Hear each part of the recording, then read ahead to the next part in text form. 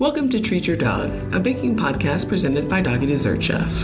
Each week, you can bake along with us and make tasty homemade treats for your pups. Let's treat your dog!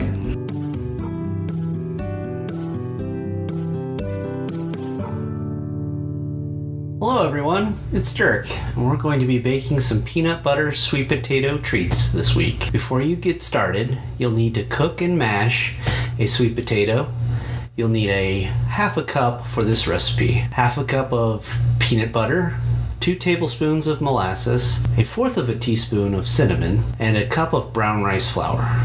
You'll need a mixing bowl, spoon or spatula, fork, and cookie cutter. Prepare your baking sheet, line it with parchment paper, foil, or a silicone baking mat, set it to the side, and preheat your oven to 350 degrees. Mix all your ingredients together. Once it's well mixed, knead the dough and roll it out about 1/4 of an inch thick on a floured surface. Then use your cookie cutter. Poke the tops with a fork.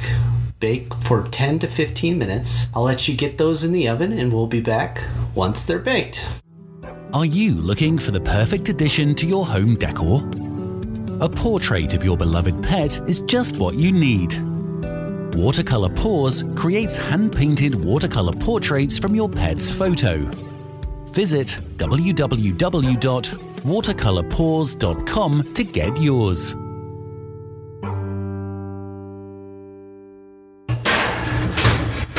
Treats are done! After your treats are cool, refrigerate any you have left. There will be a link to the recipe in the comments below. Come back next week for another tasty recipe. Happy baking! All these recipes have been carefully researched, but we cannot rule out the possibility of food intolerances, and it is essential that you speak with your veterinarian before feeding your dog any homemade treats. For more recipes, visit doggydessertchef.com or find us on Facebook, Doggy Dessert Chef, where you can join our Treat Your Dog podcast group. Don't forget to subscribe for more treat recipes.